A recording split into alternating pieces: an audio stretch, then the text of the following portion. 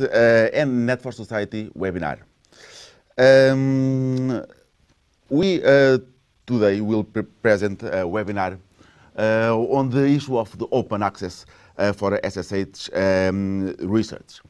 The open access is a priority on all Horizon 2020, and the socioeconomic science and humanities are on the forefront of the use of open access on the data on Horizon 2020 and also in FP7 projects. Today's webinar will have two presentations. The first presentation will address the open science for SSH, the open access for publications and the open research data, and of course the focus on the Horizon 2020 requirements. This presentation will be made by Gwen Frank, that is representing the Open Air Advanced Projects. Then we have room for questions and answers. So we invite you to put your questions on the chat room you have on this video stream.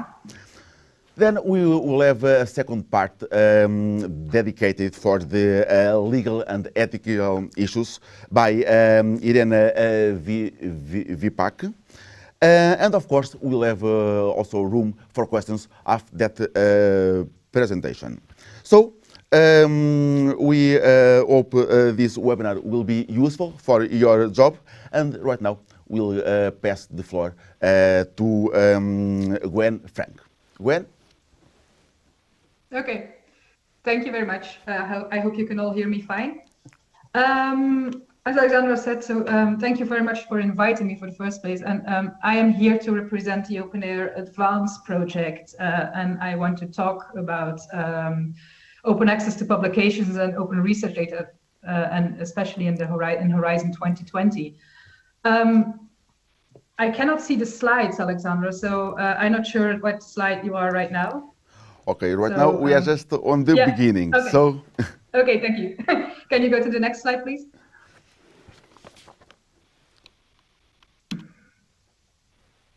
Yes, okay, so what I'm going to do today in the 25 minutes I have is I'm going to talk a bit about what is open air, and then I'm very briefly going to touch what is the European Commission open access policy, what is required, and what can you do to comply, and then I'll talk about the European Commission open data pilot and policies, and what does it consist of, focused on research data and research data management. And also, what can you do to comply? Actually, what I want to say before we start is that I will be touching quite a lot of subjects very briefly, but I really want to point you towards Open Air, the webinar pages, which is actually, we have webinars and presentations on all of these topics, which is a full hour webinars with you know, like with a associated slide share, slide deck. So if you want to know more about certain things I say and I cannot answer you properly in the questionnaire, please take a look at these pages, and can maybe somebody else mute their microphone? There's a really annoying echo. Sorry. Yeah, thank you. Okay, so Open Air, for those of you who don't know, we are an open knowledge and research information infrastructure originally intended to support the first open science pilot, open access pilots in FP7 and FP7 framework program. Please, can you mute? I'm sorry, who is Alexandra? Can you mute your channel? Thank you. So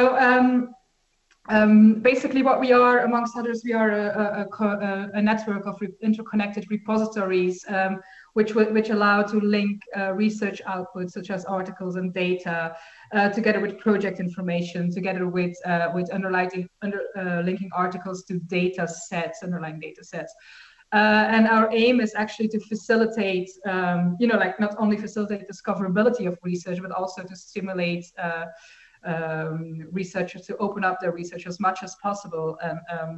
And like as a sort of added services to that, we also offer tools for funders and for research administration to facilitate reporting, because you can very easily generate project lists and all kinds of metadata from our system.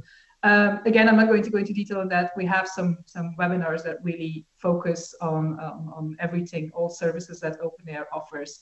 We just want to stress that we are a free service. So we are a European Commission funded project.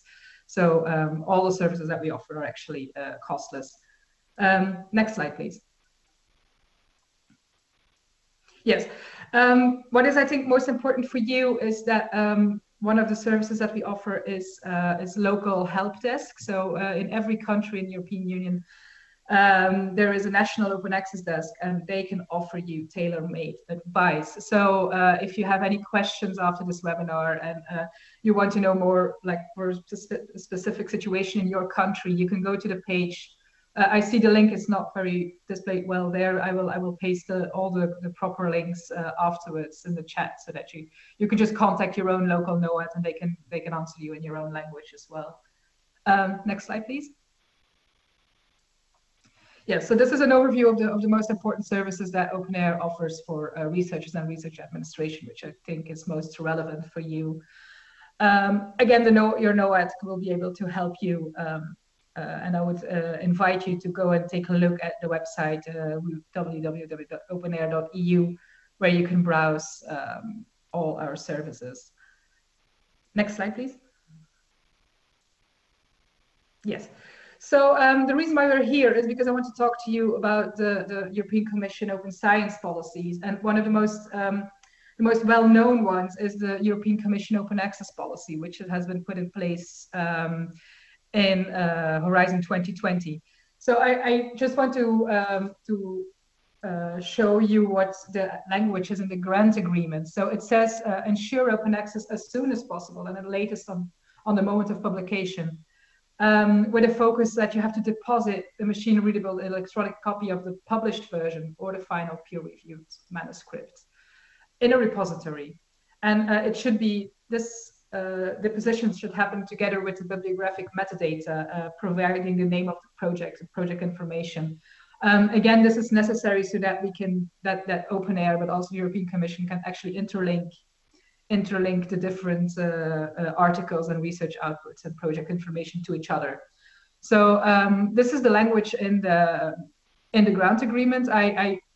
We put it here explicitly because I do want to stress that this does not say that you are obliged to publish in an open access journal. It says that you have to ensure that your research becomes open access as soon as possible, and that it can also be done via depositing in a repository. More on that later. Next slide, please. Yes. So this open access policy in Horizon 2020 is actually a continuation of an open access pilot that was already in place in the FP7 framework program, where it was only applicable for seven areas. And because that pilot was quite successful, they decided to continue this in Horizon 2020 and to make it actually the default policy for at least for research articles and monographs. Next slide, please. For those of you who have followed the new announcement about the next framework called Horizon Europe, open science has actually been one of the six pillars in there. So, and it says that it will go beyond the open access policy of Horizon 2020. It will require open access to publications, to research data, and to the research data management plans. I've put in a link to the PDF where this is stated. So this just to stress that open science is here to stay, and that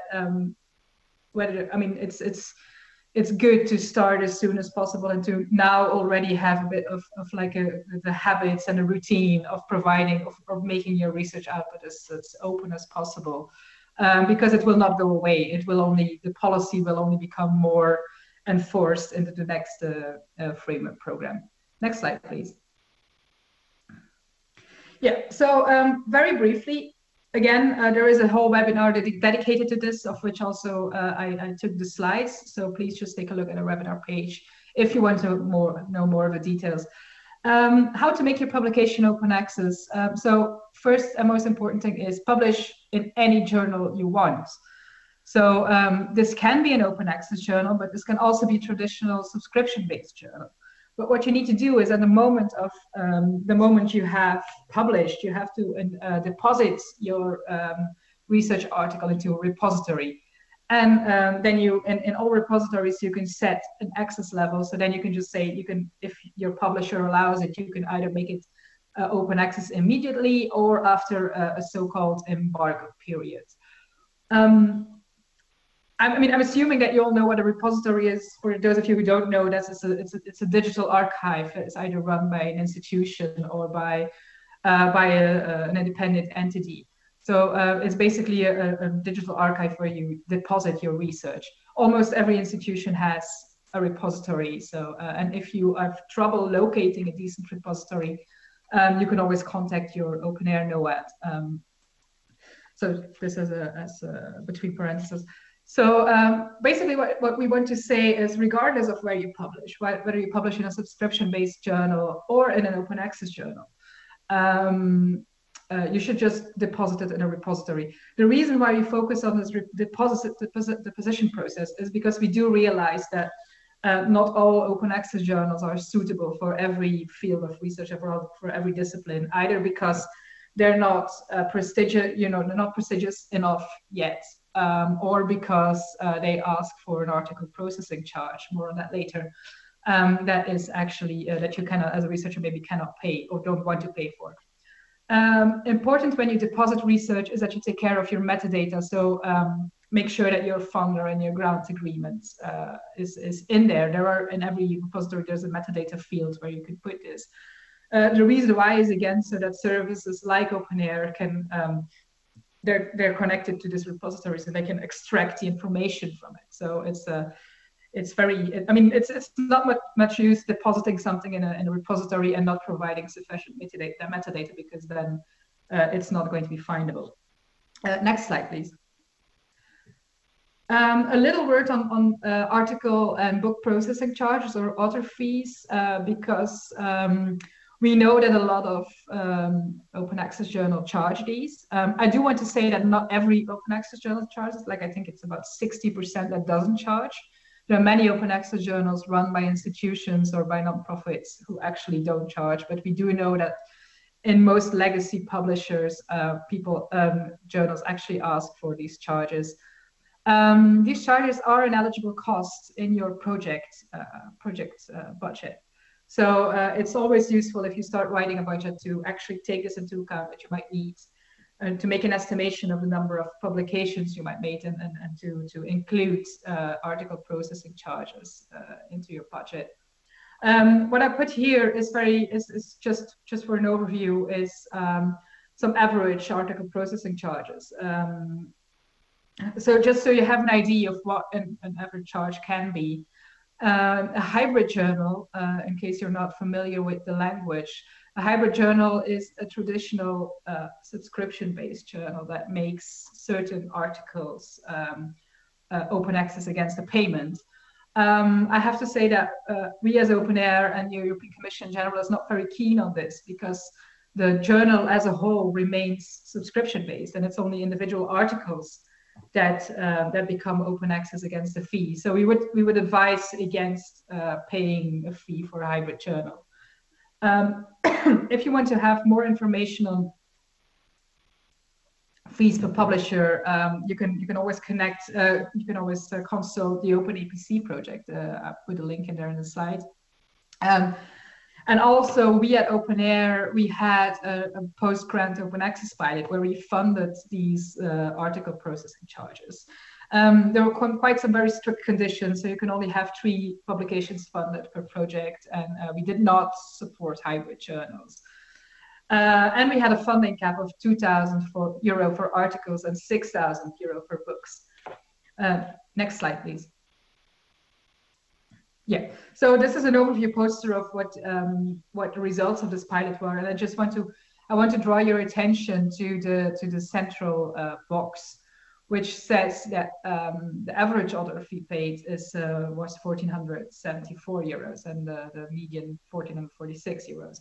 So the reason why I want to mention this explicitly is because we know that in some cases author fees of above 3,000 or 4,000 euros are being asked, and that this should not be the rule. In general, these author fees are intended to cover the loss that a publisher made because the journal is not subscription based anymore, and maybe a bit more for them to be able to remain in business.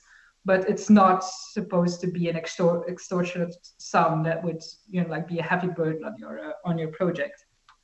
Next slide, please.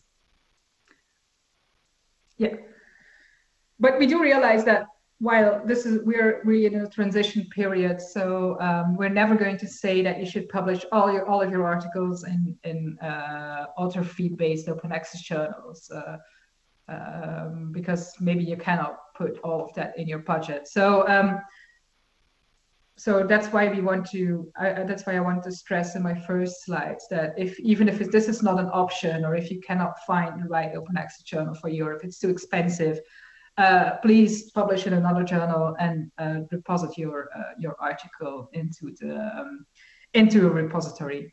And one other short remark that I want to make is that we do know that some journals do not meet the quality standards, but there are quite some, because this is mainly because a lot of these journals are new. Doesn't necessarily mean that they're badly run. So if you want to make sure that the status of your journal is fine, just go and take a look at DOIJ.org, which is directly open access journal. They vet all the journals that are in there, and they now have like a list of, I think, 9,000 quality open access journals. So just go and take a look over there. Next slide, please.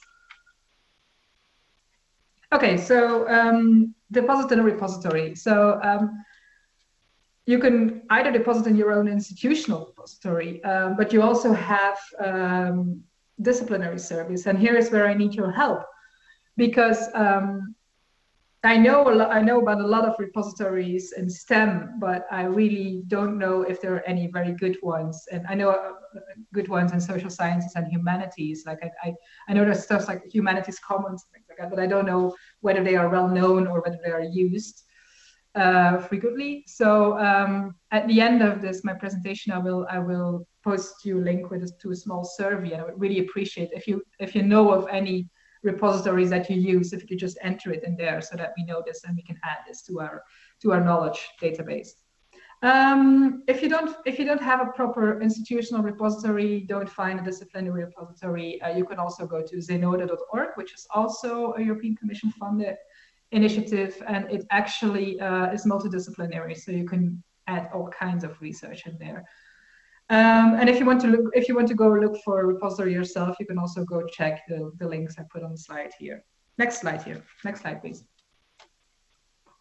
Yes. So what to deposit? In general, the European Commission asks for the final peer-reviewed manuscript or the published version and the metadata. So the final peer-reviewed manuscript is also often referred to as postprint. Whether if it's not peer-reviewed yet, it's referred to as a preprint. But I assume you're familiar with the lingo. So there is, and this is in general applicable to all kinds of publications, but there is an emphasis on journal articles. Next slide, please. Yeah, so when to deposit, they ask at the latest upon publication. This is about the deposition process. When to provide open access, if possible. So if you either publish in an open access journal or if the publisher allows it, please provide open access at the moment of deposition. If it's not allowed, you can do it after there's an embargo period allowed. And for social sciences and humanities, the embargo period is up to 12 months after the moment of publication. So that means that the publication can be in the repository, but not visible, but not accessible. And after 12 months, you should make it open access. Next slide, please. So again, there's a useful tool called Sherpa Romeo where you can check what your publisher allows when it comes to deposition. It's you can just go there and type in the name of your publisher or your journal, and they will tell you whether what exactly can be deposited in your repository. If you're still unsure, please contact your repository manager or your local library, and they will be able to help you out with this. Next slide, please. Okay, so now I've talked about open access to publications, and I'm very briefly going to talk about research data. This is I can give a webinar of 2 hours about this, so I'm going to be very short. Again, there's an entire webinar of this on the OpenAIRE pages, so just feel free to take a look there. Next slide, please. In brief, what is the research data policy of the European Commission? What does it consist of? The first thing is that it consists of the requirement of providing a data management plan. The second one is that you have to deposit your data in a repository.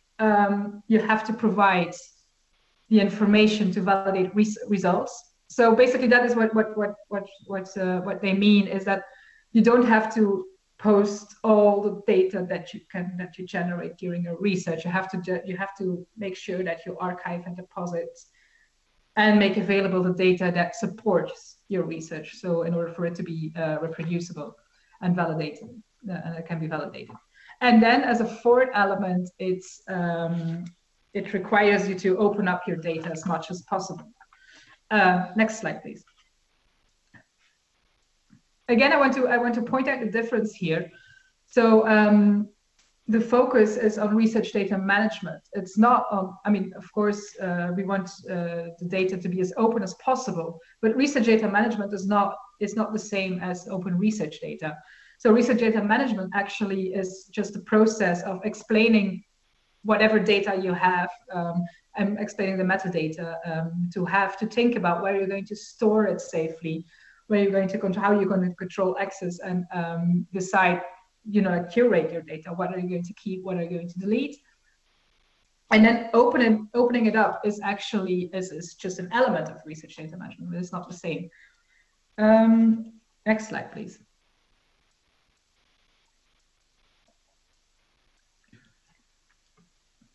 So again, the data that you should be considering here is the data and metadata that are needed to validate the results. It can happen that you actually have some raw data as well, and then you're required to specify this in your data management plan. But again, it does not apply to all data. You don't have to archive and open up every single Google spreadsheet you create or something. What they want to do is basically they want you to think about it, and your Commission wants to think about your data, and again to make sure that that at least the data that is needed to validate your results are there. So this means that you as a researcher have a lot of agency to what is appropriate and what is not appropriate. So that is just also something to keep in mind. This is not about a blanket policy that requires you to open up all of your research data at once. And as I know you are all in the discipline and social sciences and humanities disciplines, what I want to stress here as well, that data is also, it's not only limited to lab results or spreadsheet with 10,000s of entries. If you're a literature scientist and you have a literature list that you actually use to write, like this is the basis for the articles that you write, the literature list can also be considered as research data. An image database of I don't know, medieval buildings is also a data set. So please don't think that this research data management is only something for STEM scientists to consider. It's really something that is applicable for all kinds of research. Next slide, please. Okay, so where does this open research data policy come from? In the first phase of Horizon 2020, this was a very flexible pilot. And the main motivation for it was actually that they wanted to avoid duplication of research and loss of resources. But very quickly, this was channeled into two complementary elements, namely data management planning and open access to research data. With stressing that here again. Next slide, please. A generous open opting out policy. So this refers to what I said earlier, that a researcher, you have a lot of agency as a project or a researcher to decide whether what you want to make open, how you want to make open it, and what you want to remain, that needs to be closed. So you see some reasons that are given to choose to not to participate or to not participate in this open research data pilot that was in place. And you can completely or partially opt out. And again, the main motto here is as open as possible and as closed as necessary. So keep that in mind as well. Next slide, please. What you need to remember. Basically, this is what you need to think about at the start of your project. You should think about writing a data management plan and have a plan to update it. You should think about a repository or a location where you're going to store your data. And then you also have to enter the, to add this deposition process and a storage process into your project workflow. You're not alone in that. Again, your OpenAIRE NOAD can help you out. There are plenty of EC guidelines. There are organizations such as DCC, which is Digital Curation Center in the UK, who are really specialized in helping you out with data management planning and research data management. So they can assist you. Next slide, please. So a data management plan. Basically, what's in a data management plan is actually a description of how you're going to handle your data during and after the project. It's important to notice that there is a living document, so it can and should be updated. It should consist of elements of curation, preservation, sustainability, and security, and it requires you to think about what parts of your data will be open and not. Again, focus here. Research data management plan is not the same as open research data. Next slide, please. Yes. So of this slide, the only thing that I really want to discuss with you or briefly mention is the fair data principles, because you will be hearing about that for quite a lot in the next couple of years. I can guarantee you that. So next slide, please. Yes, so FAIR stands for findable, accessible, interoperable, and reusable. Essentially, this is a principle that will be supported by the European Commission and by, I think, most open research data policies. So it's useful to look at these elements and think about how applicable they are for your data. So data should be findable, which means that the metadata and identifiers and then metadata standards and keywords should be thought about. It should be accessible. It should be interoperable. So again, use the standards and correct vocabularies in your own discipline. And it should also be reusable, which means I hope you can all see that access is not giving access to something. So having an object visible is not the same as for it to be reusable, and this can mainly be achieved via open licensing. Again, there's entire webinars on this subject alone. So if you want to know more, please have a look at our webinar page. Next slide, please. Yeah. So just as you have publication repositories, you also have research data repositories. Again, you have disciplinary data repositories, you have institutional data repositories. There is a directory, just as OpenDoor is a directory for publication repositories. Retreedata, the link is in the slides, is a directory of suitable data repositories where you can just filter on your discipline or on your country or whatever you want. And again, the Zenodo repository that I mentioned earlier can also be used to store data and to link it to your project and your article output. So if you're at a loss and nobody can and you're looking for a suitable repository and you don't know for your data, please go to Zenodo and they will be able to help you. Next slide, please. Because this is a question that I get a lot, is we just publish our data and our publications on our project page. Why should I bother going to look for a repository? And I just want to stress here that having your publications and your data on your project page is not enough.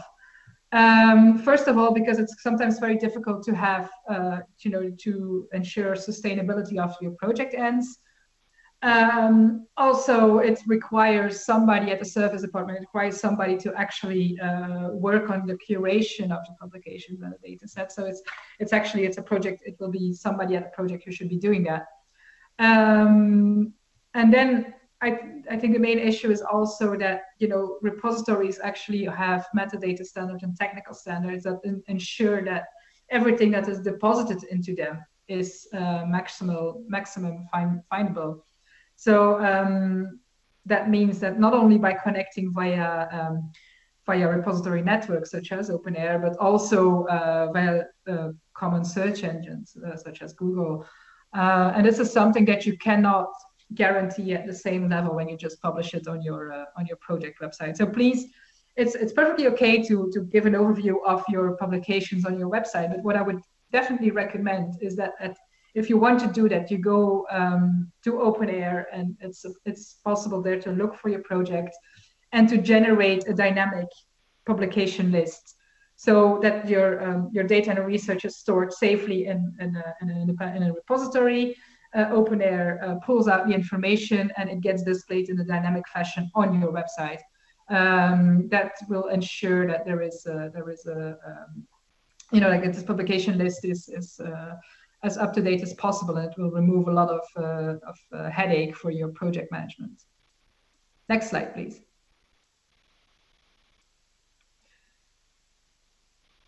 Okay, so what to deposit? This is actually my final slide. This is just when it comes to open data, you have to deposit and your data and your metadata and the documentation about the data. So in order to ensure the reusability and the visibility. This will depend on what discipline you're in and what kind of research data you have. I mean, if your research data is a simple 100 entries spreadsheet, you might not have to have a separate README file. But if you're using a specific software, for example, in archaeology, if you're using specific tools and software, it helps to put together with your data and your metadata to add a documentation file there as well. Okay, so basically this is the end of my presentation. Hold on. Can you just display the next slide, please? Sorry. Yes.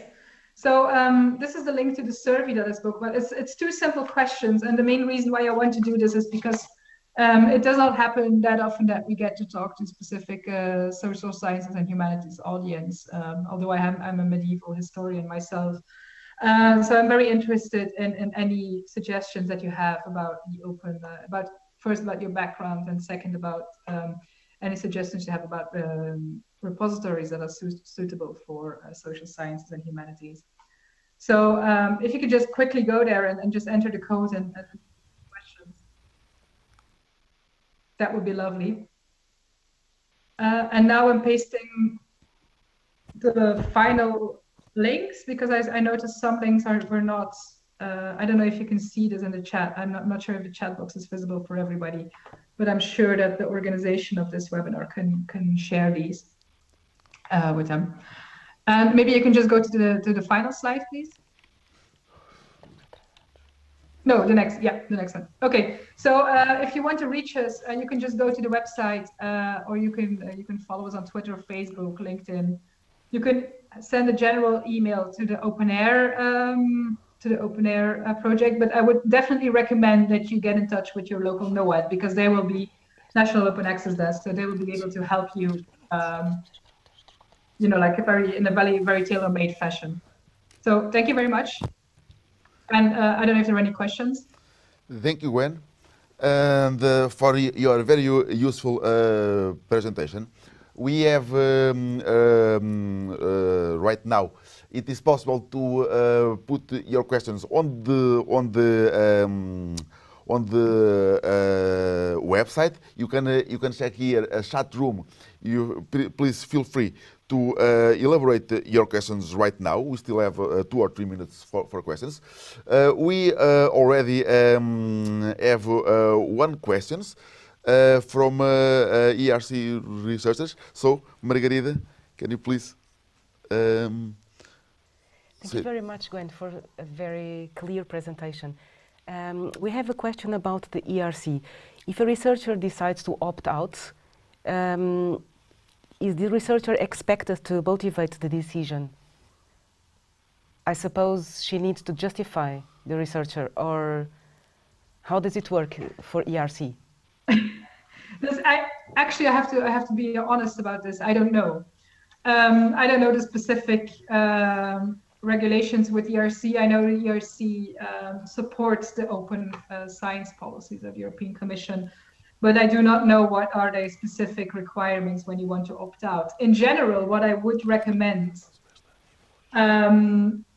giving what I explained at the beginning of my presentation, is that thinking about research data, thinking about your research data management is a good habit in any case. So thinking about why potentially you would opt out is something that I would, like it's 2018. If you have to think about it in any case. So if you want to opt out, I would motivate it, because it's something, it's a part of the process of you thinking about the research data management, about your research data. But I'm not aware of any, what are the specific requirements of the ERC. Thank you, Gwen. We have also another question. Now that we already have the Horizon Europe proposal, what are, in your opinion, the major changes comparing to Horizon 2020? Again, I have not read the entire proposal in detail yet, but I think that one of the main takeaways when it comes to open science, at least, is that it's very firmly anchored into the like the entire framework. So while in FP7 it was a pilot with very generous opt-out options, in Horizon 2020 it was a policy, but it was not necessarily enforced.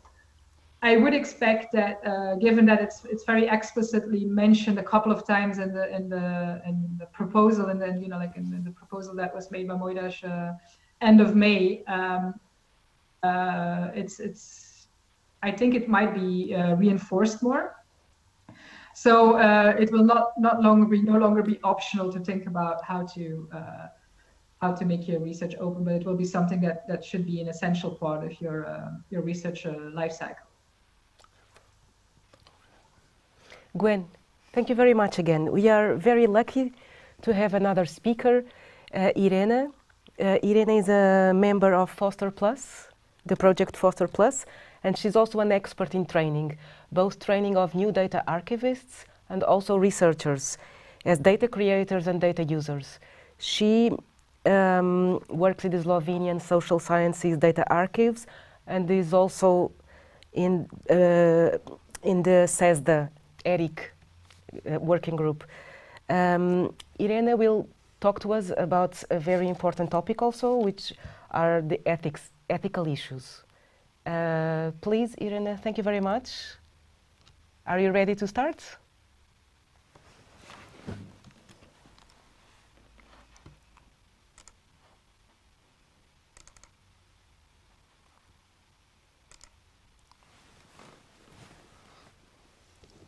Yes, hello everyone. Andre, could you please provide the slides so we can start? Yes, as it was already mentioned, I work in Slovenian Social Science Data Archives, and I'm also leading CESA training working group, of which I'll say a bit later on. I'll be talking today about how to address legal and ethical issues when you do social science research. Namely, I'll be talking about new general data protection legislation and old things that we have as researcher, which is ethics. So next slide, please.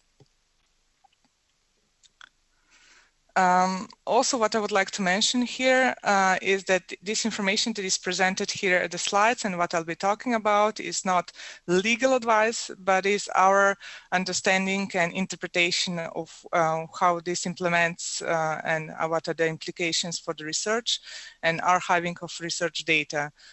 So please, whenever you need something on legal, consider your professional legal advice in your university or institute. Next slide, please. Just to shortly present us. Social Science Data Archives was established in 1997. So we're here for about 20 years.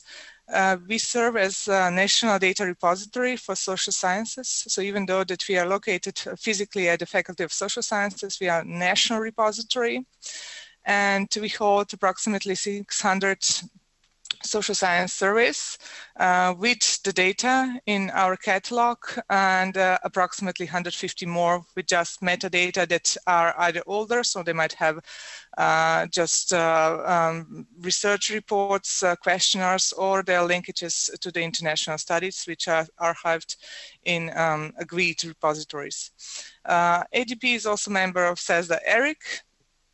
So the CESDA is stands for Consortium of European Social Science Data Archives. Currently, there are 16 members and 1 observer. Some members physically are countries, and then countries grant service provider inside the country. And service providers have different rules. So for example, at the NSD, so Norwegian Center for Research Data, we also have a data protection officials for research, and they are officials for 133 Norwegian research and education institutions.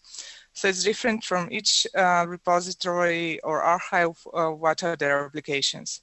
I should also mention one of the things that Gwen was mentioning before.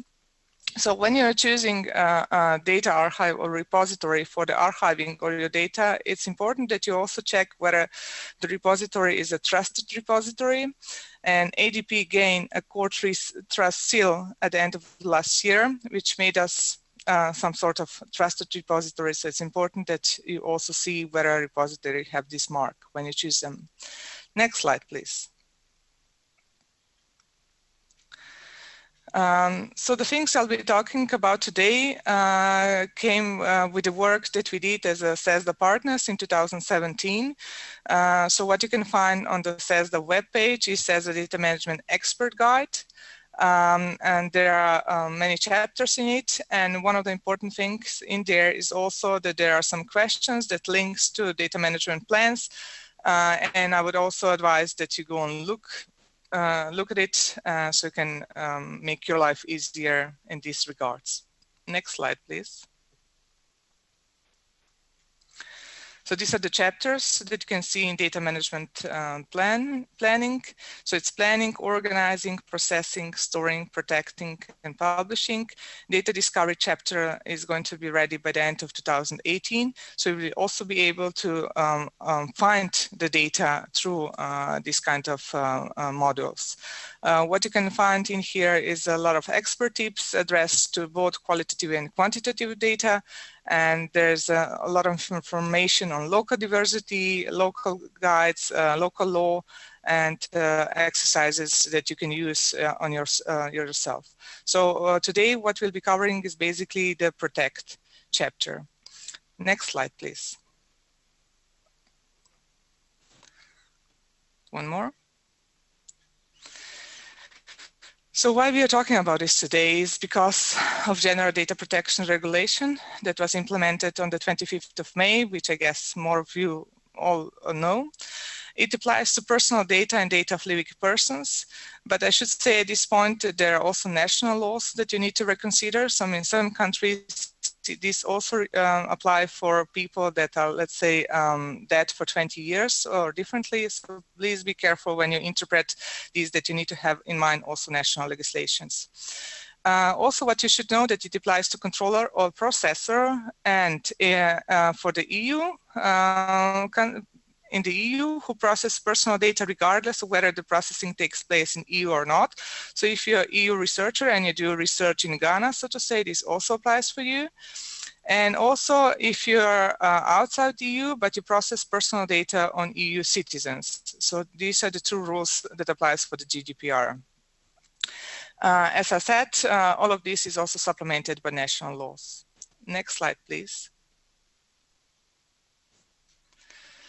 So to see what's there in GDPR, it's more continuity than change. A lot of things were already defined in previous laws and previous directives. So GDPR has limited flexibility, but leaves room for national supplementary provisions. Individuals get more rights. So there's, for example, right for data portability. Institutions will be held more responsible for data that they hold and process. So we're talking about accountability, and increased fines for breaching GDPR are defined, and of the misuse of the personal data. Then broad definition of scientific purposes. Here you have in GDPR a clear definition what can be done for the scientific research purposes. Then we're also talking about code of conducts for various sectors that are encouraged to be defined, and there are new requirements for information to be provided to data subjects. More or less researchers did this by now, but there's now a clear definition of what should be there, and it's also good because it gives us some guidance. And also we're talking about new requirements for consent. Next slide, please. So why exactly are we talking about this? As researchers in social sciences, it's likely that we'll be collecting personal or even sensitive personal data in our research.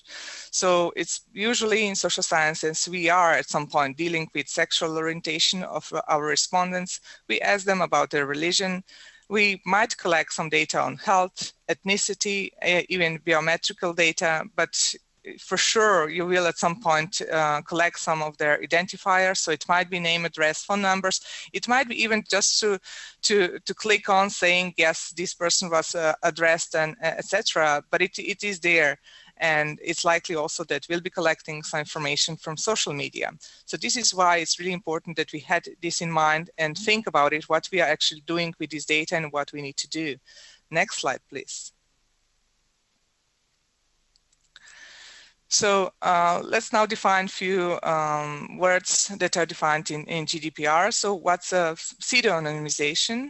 So when we are talking about handling of personal data in such a way that no individuals can be identified from the data without a key that allows the data to be re-identified.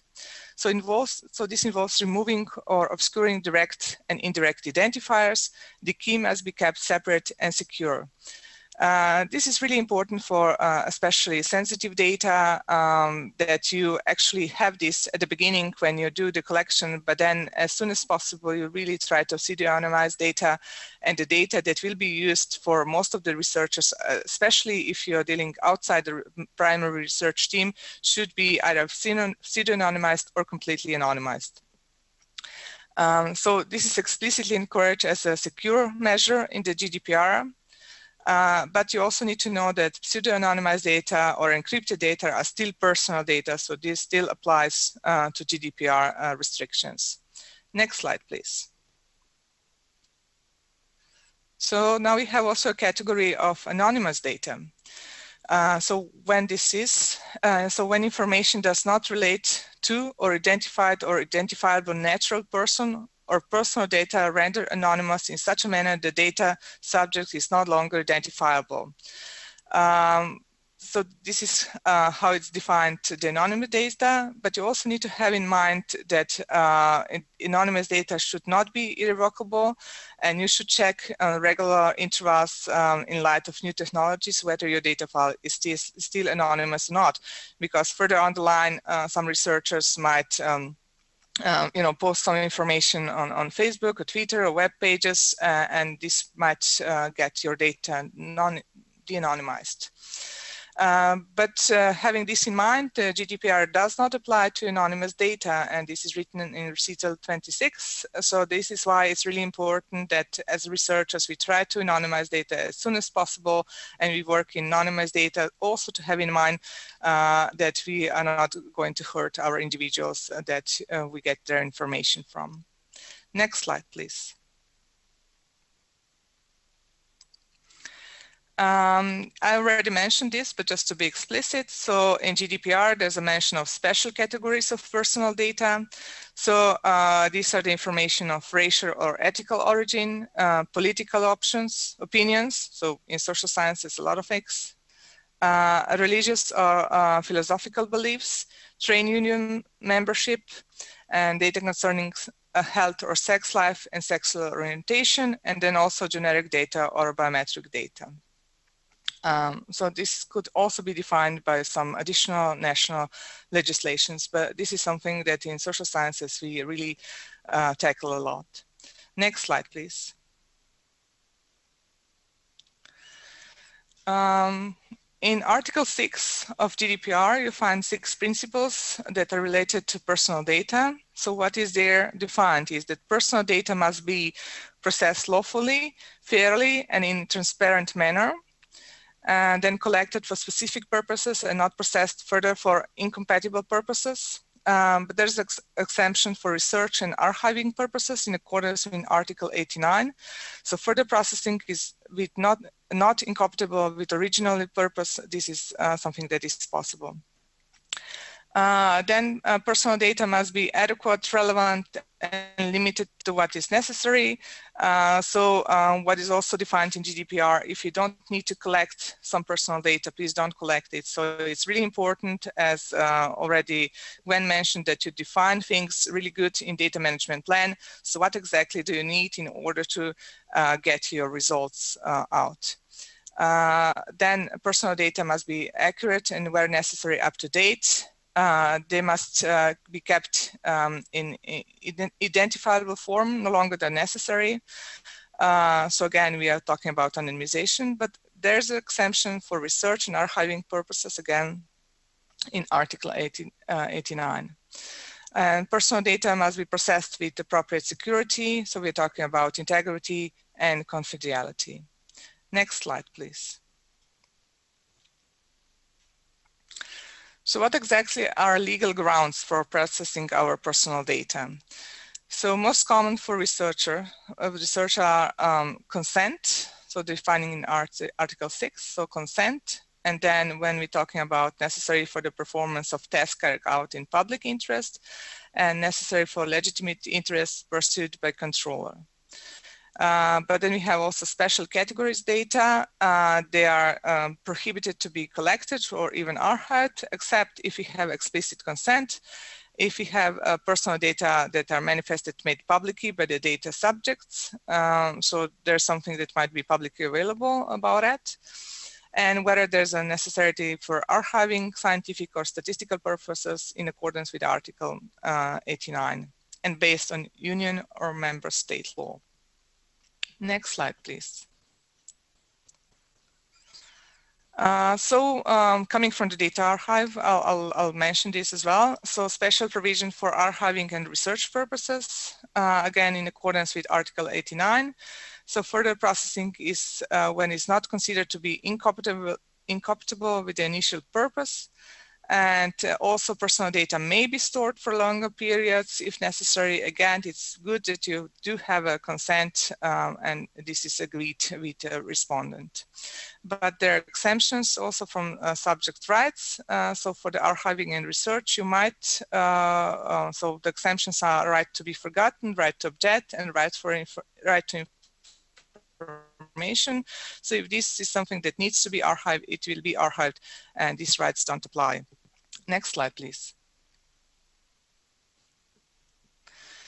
But additional to the GDPR, there's also a discussion about research ethics. And research ethics you know, they are linked with GDPR, but they are there, and we as researchers would need to, you know, look at it and follow it. So ethics are an integral part of research project, from the conceptual stage of the research proposal to the end of the research project. So it's not just something that you do at the beginning when you do the planning, but it's also in all the steps.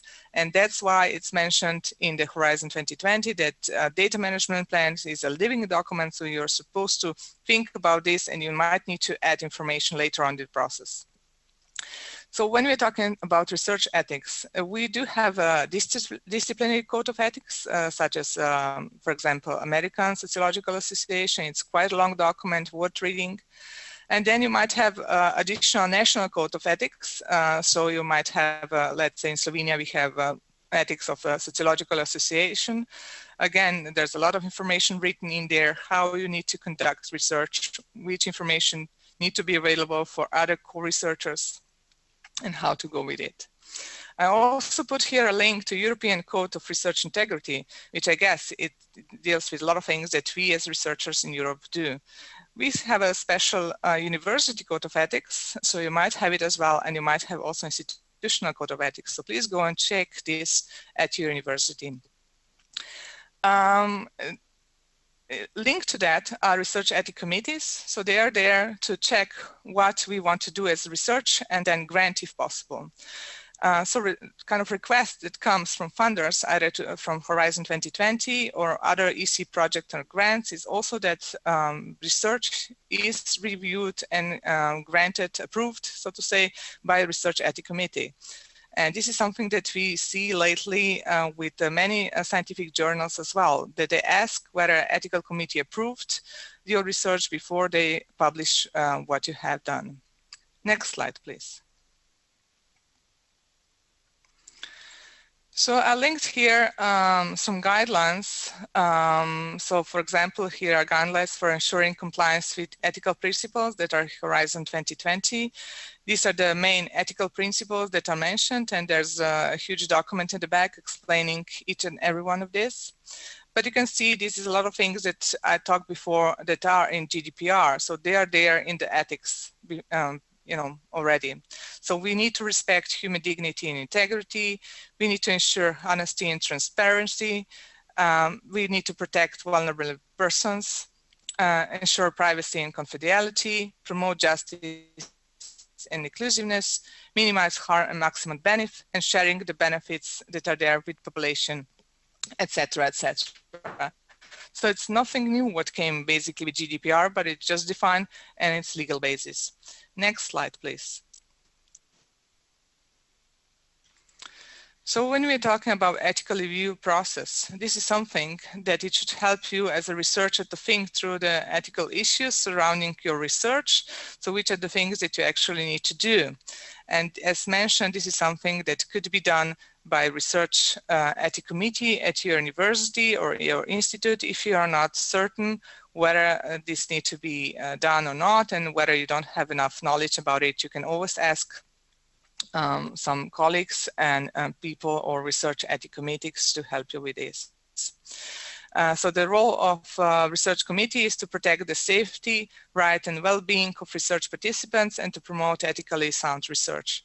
So it's really important that you think about this in advance. Next slide, please.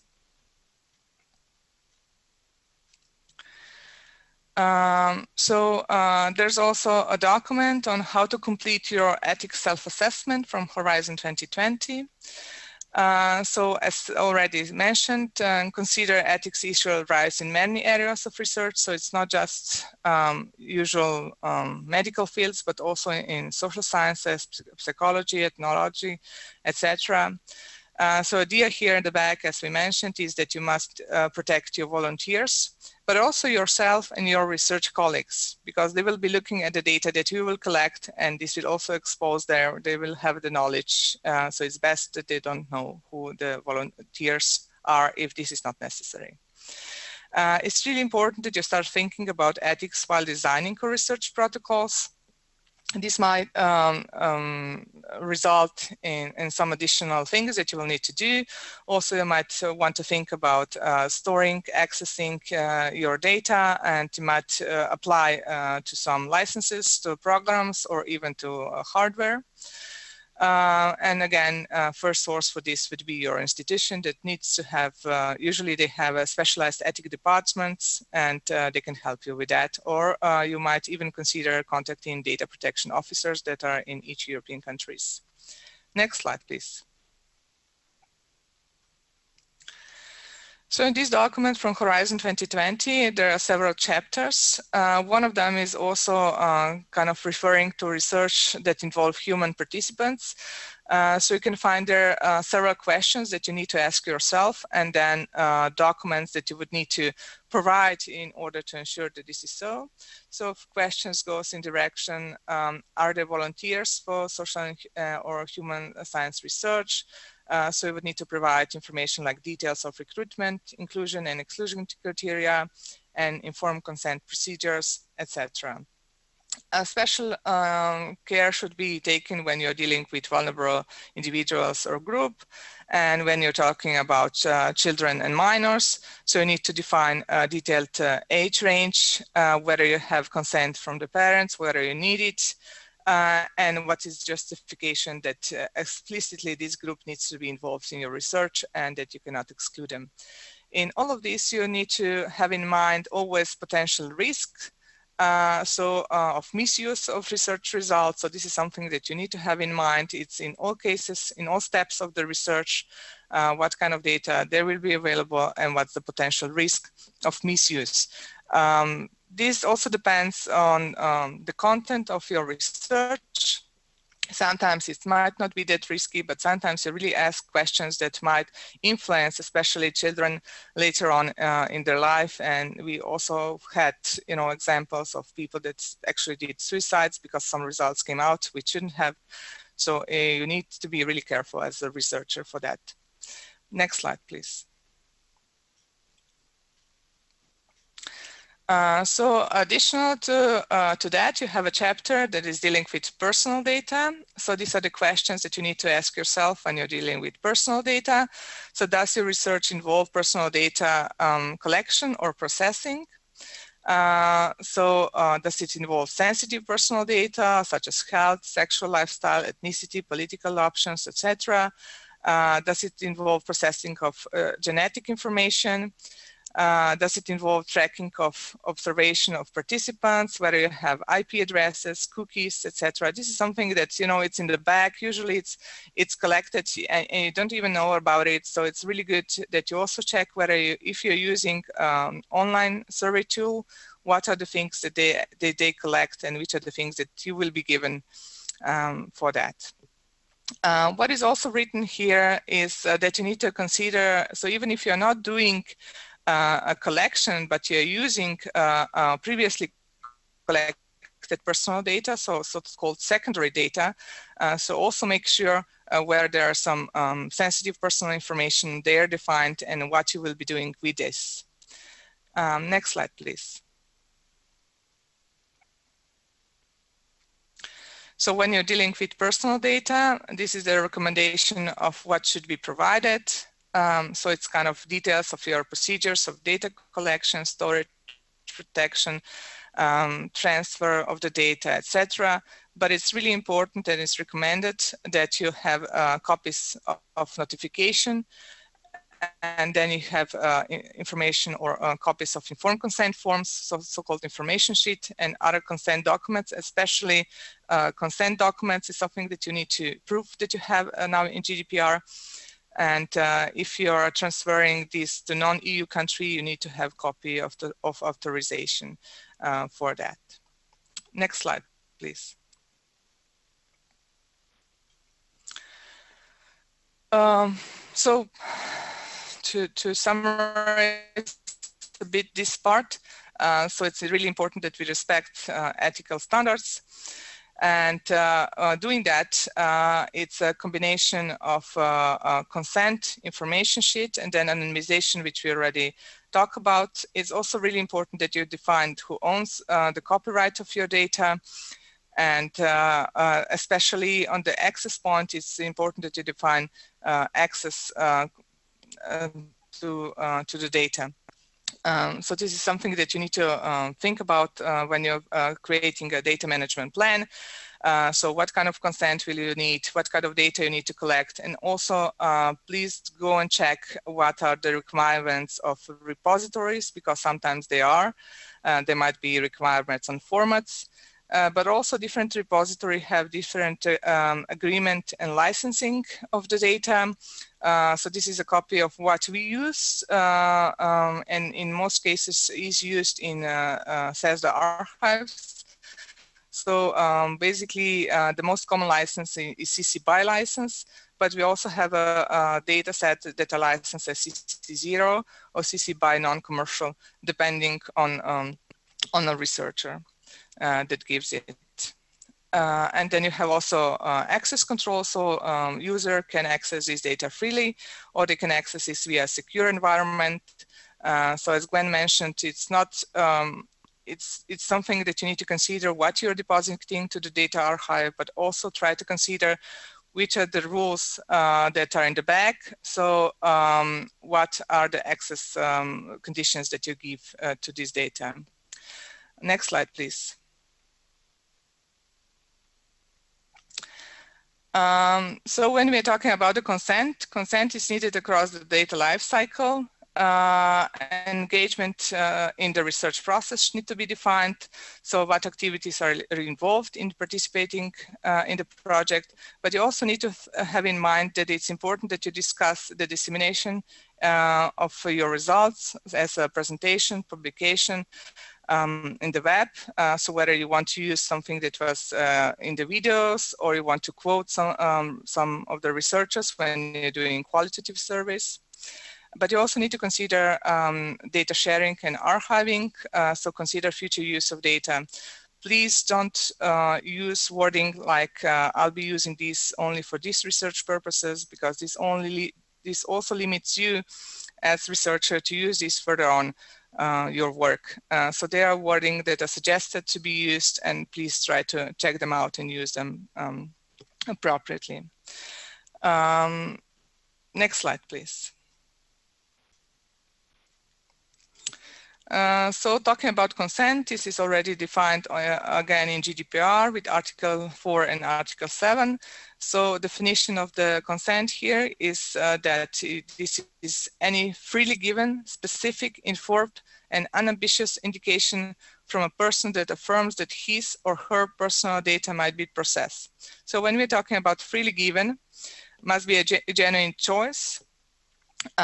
Person needs to be able to refuse, withdraw without consequences, and not be in dependent relationship. So this is not something like you need to answer this survey, otherwise you will not be employed in this company anymore, or a different kind of thing. So it needs to be freely given. Then when we're talking about specific, it's not explained in GDPR, but there's a guidance from VP29, which are linked here in the slides, so you can check them later. So it talks about clear information on extent and consequences that they are there.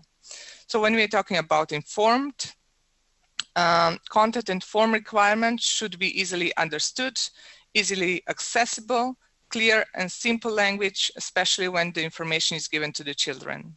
And when we're talking about active, it needs to be opt-in.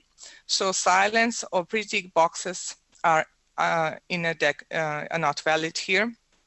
So you need to have possibilities either to ticking boxes, or usually what's there in a written consent that you have yes and no column, and respondent can tick one of these if needed.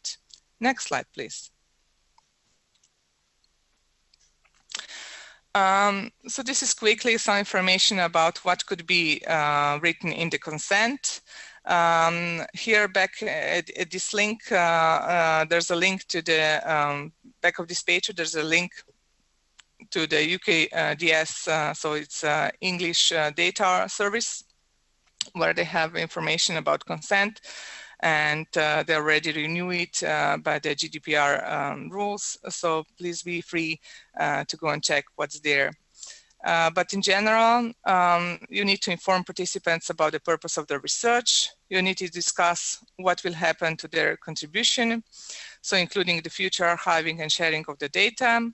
Then indicate the steps that will be taken to safeguard their anonymity and confidentiality, and outline their rights to withdraw from the research and how to do this. Next slide, please. And then it's also best way to archive informed consent for data sharing is to identify and explain the possible future use of the data and offer the participants the option to consent on a granular level. So if possible, try to define several steps to which they need to agree. They might agree, let's say, to anonymize transcript, but not on video recordings or audio recordings to be archived and copied later on in the archive. So discuss this with your respondents further on, so you will not have any problems later. Next slide, please. Additional to the consent form, it's really important that you also have an information sheet, because sometimes it's just not doable that you write everything in the consent form. So you want to have this information in advance, provide this information in advance to your respondents. So usually you would add this when you ask them to consent for the research. So you might send this in advance. So information sheet might consist of different information again, like purpose of the research, type of research intervention, so which questions, whether it will be questionnaire, interview, focus group, etc.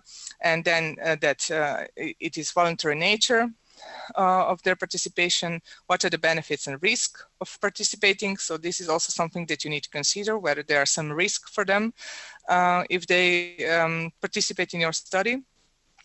And they need to know about procedures for withdrawal from the study, and usage of data during research, usage of data during dissemination and storage, including how the information will be shared with participants, and any access on benefit sharing that might be applicable. Sometimes this is something that you also ask them whether they want to know about research, and in some cases they say yes. So also define and please add contact details of the researchers with institution, funding sources, and how they actually can contact if they want to have more information. Next slide, please. So information sheet, when you're dealing with the personal data, there's additional information that should be added. Like, for example, how personal information will be processed and stored and for how long. And then procedure for maintaining confidentiality or information about participants and information that participants share. And then also procedure for ensuring ethical use of data, whether you'll be de-identifying this data. Next slide, please. So I added here at the end example from a series project. It's also one of the international projects CESDA is involved in.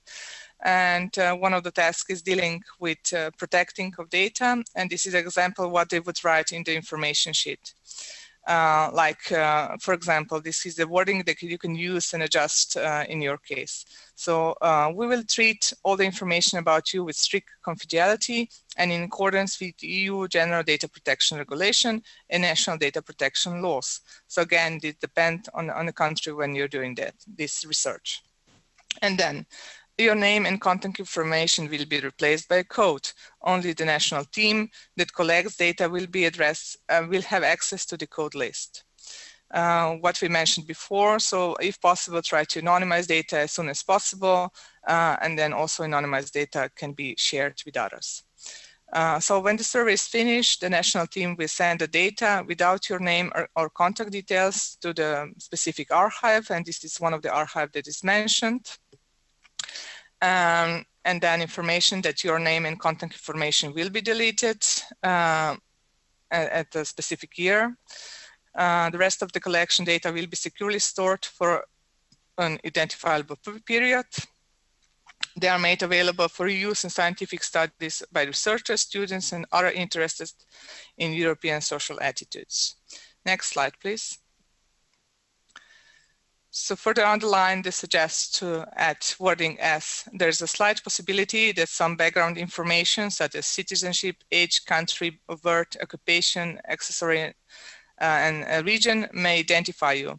In such cases, access will only be given to the researchers after approved application and confidentiality agreement are in place. So this is what I was talking before. There might be special access conditions where if some information in the data set is still there, so it could identify a person. So it's suggested by the archives that such kind of data is under secure environment and it's accessed under special agreement. But it's good that you inform your respondents. So I think that in most cases they agree when they know how the process will be made. But then also they conclude with things like the result will be published on our website at that time. We will make every effort to ensure that no participant will be recognized in any publications based on the study.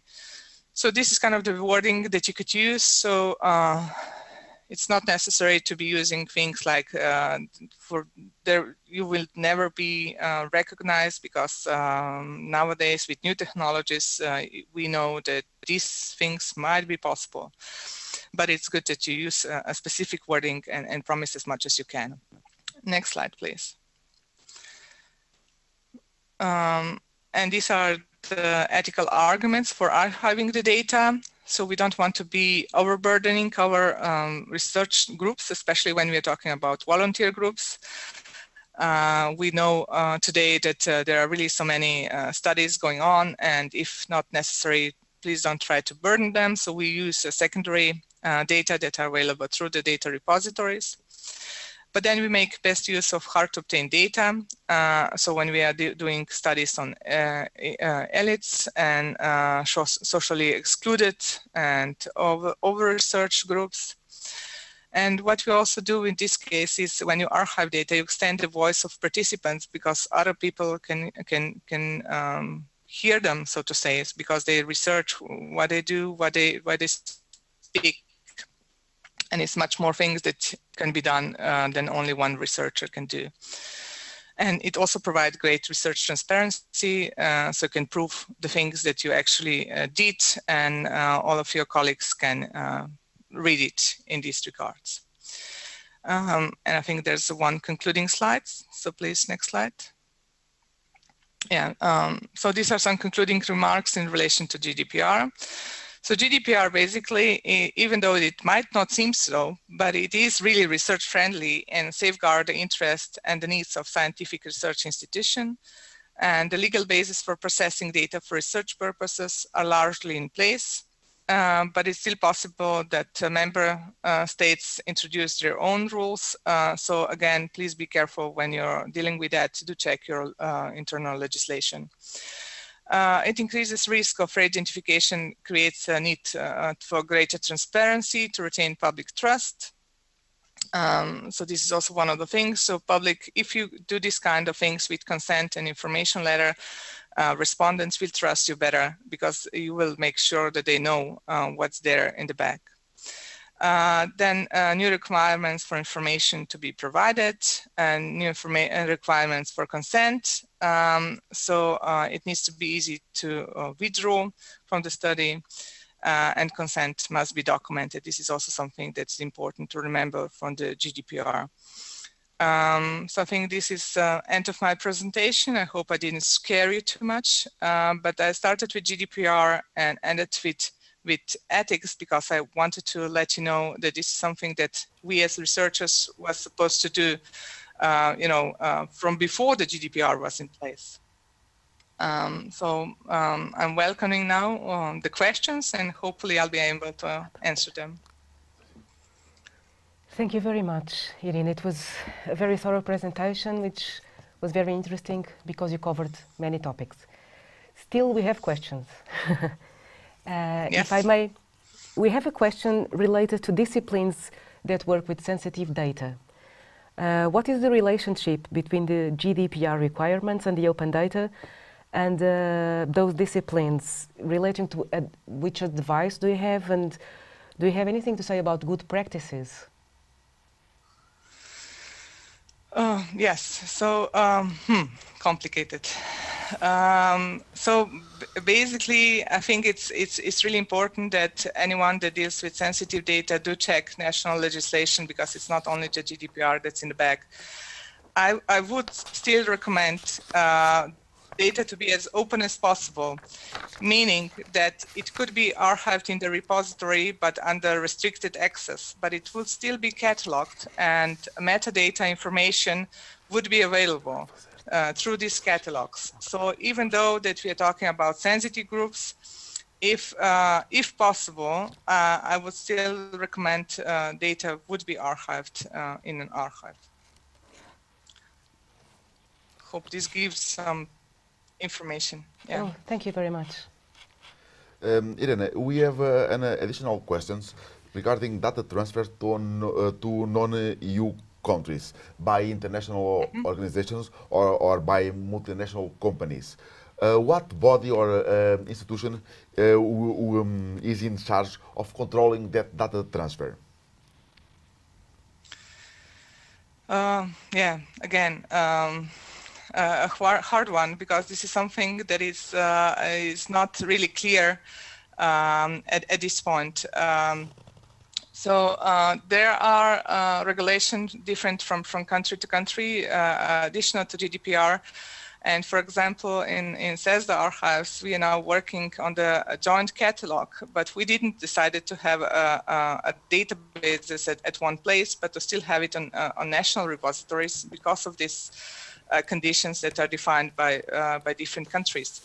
But it is possible to move data, and it's possible to have a joint repository, especially if you want to compare some sort of data when you're doing, modeling in statistical data. So it's possible, but usually it's defined by separate conditions and separate regulations in a country itself. We know, for example, that there are some secure rooms that are linking different countries, but not all. So I would recommend again to go and check national legislation in this relation, because this is not only to be dealt with GDPR. Thank you very much. I think we don't have more questions, so I would like to thank again the two speakers. It was really great to having you with us, with your very clear and thorough presentations. I would also like to thank all the participants for being with us, and I would like to ask them to spend some more minutes in the future filling in the feedback forms that you will receive. We also invite you to visit our NCP network, the Net for Society website, where you can check all the events related with socioeconomic science in Horizon 2020. And that's all from our side. Thank you. Thank you, and talk to you in the future.